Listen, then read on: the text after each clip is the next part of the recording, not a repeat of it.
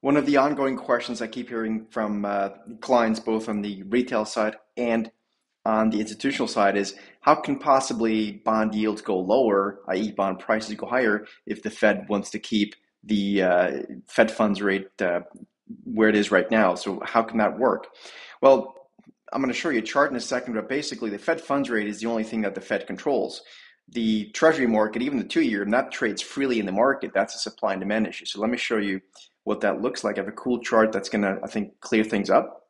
And so what I did here is I took one point in time. This was in the 90s, where you can see the Fed funds rate kept stable for years, but the 2 year yield dropped from, like, in this case it was like 7% or 7.5, all the way down to like 4, right? So that this is the freely traded Treasury market, but the Fed funds rate kept. So this can happen. The market tends to front run the Fed, and that's how that works.